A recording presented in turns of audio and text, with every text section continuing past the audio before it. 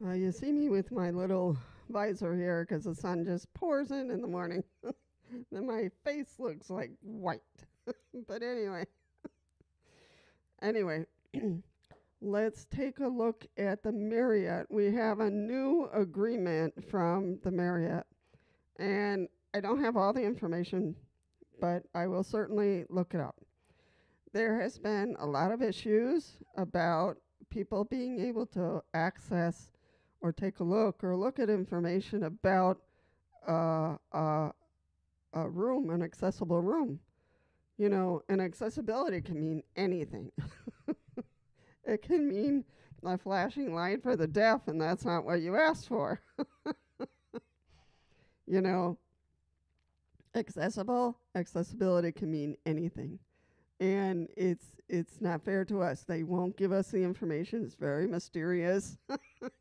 And we can't look at it to see if that's the type of room we need. So, and it gets a little ridiculous. So, what do we do? So, anyway, let's look at this information. Marriott agrees to better accommodate guests with disabilities. Now, what was happening for this situation? The U.S. Attorney Office received complaints from individuals with disabilities, and it found that Marriott's centralized electronic reservation system didn't have the minimum number of accessible rooms required by the ADA for many of its hotels, including properties where no accessible rooms were listed. So also, Marriott's website did not include readily available information about the accessible rooms. And before October of 2022, people would not use third-party websites, like Expedia.com or Booking.com to guarantee reservations for accessible rooms at Marriott branded hotels. Now, what does that mean? Marriott has a conglomerate organization in which other hotels are part of their association. So they are linked to each other. They help each other. And so I'm going to read a list of hotels so that you understand how many are associated or are part of the Marriott system. The settlement applies to reservations in the U.S. at the following hotel brands: AC Hotels by Marriott, Aloft Hotels, Autograph Collection Hotels, Courtyard Delta Hotels, Edition Element Hotels, Fairfield Inn and Suites, 4 Points, Gaylord Hotels, JW Marriott, Le Méridien, the Luxury Collection, Marriott Hotels, Moxie Hotels, Renaissance Hotels, Residence Inn, the Ritz-Carlton, Sheraton, Spring Hill Suites, St.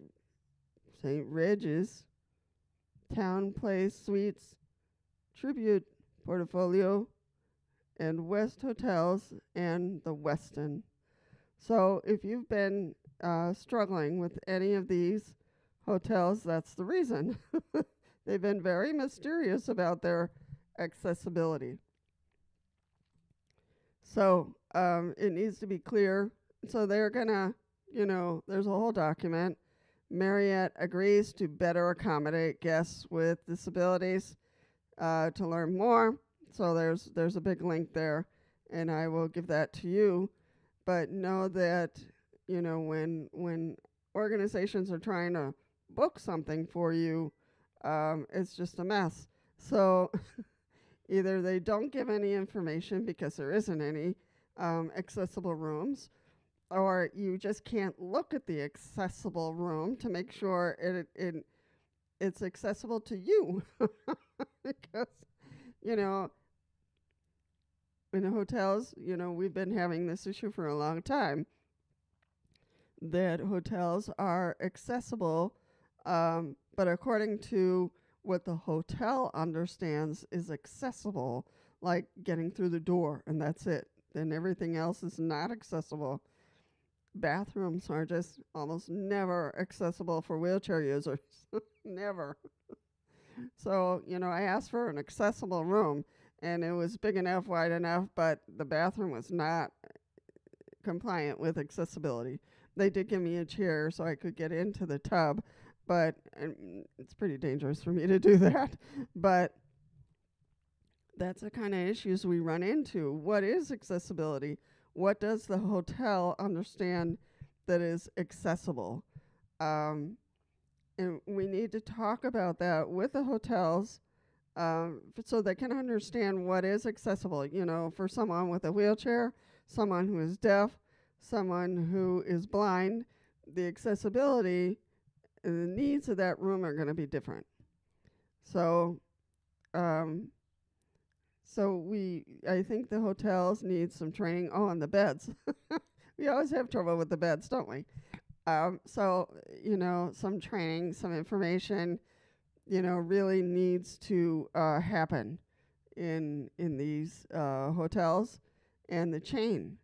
Marriott has a chain of hotels, and you've already heard me read it off. There's a lot of them. So I didn't even know the Westin was part of the Marriott system. So, and it is. So I'm doing a little candy here so I don't cough. But so, we need to continue to educate them.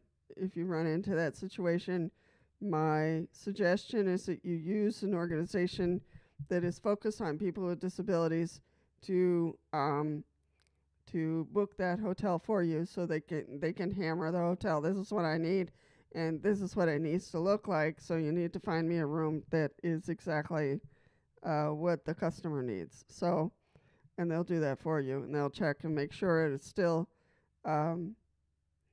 booked for you, and they don't make any changes. Because sometimes they've done that. I know I was booked at a hotel supposedly with the proper accommodations, and then a whole group came in because, for kids, and they wanted to have a party or whatever. And so they took that room that I had requested and gave it to that group because, they needed several rooms, so they gave all their accommodated or accessible rooms to that group. So then we lost the accessible room that I had requested. So so these rules and regulations also need to be changed in hotels.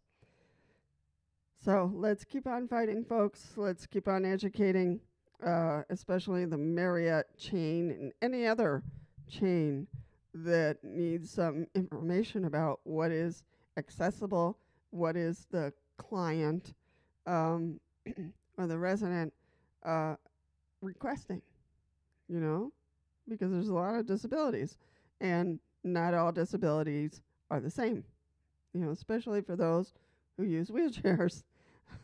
We need the space and we need the bathrooms, that is accessible, and we need a bed that's accessible. So, it's a matter of education. It's a matter of pressure. And, here they are with the U.S. Attorney's Office that poked them a little bit so they can see that, it's not funny. And they'll need to just improve the situation. And they have committed to that, hopefully. It'll take some time, I'm sure, months, maybe a year, to improve their accessible rooms. All right? I just wanted to say that, and that's a big win for the Marriott, for us, and the Marriott chain. So if you've had any issues, I think you can still report it to the Department of Justice and just let them know this is happening at this hotel. It drives me crazy. I use them a lot, blah, blah, blah. So that's why we need to continue to keep an eye on the Marriott and the Marriott hotels.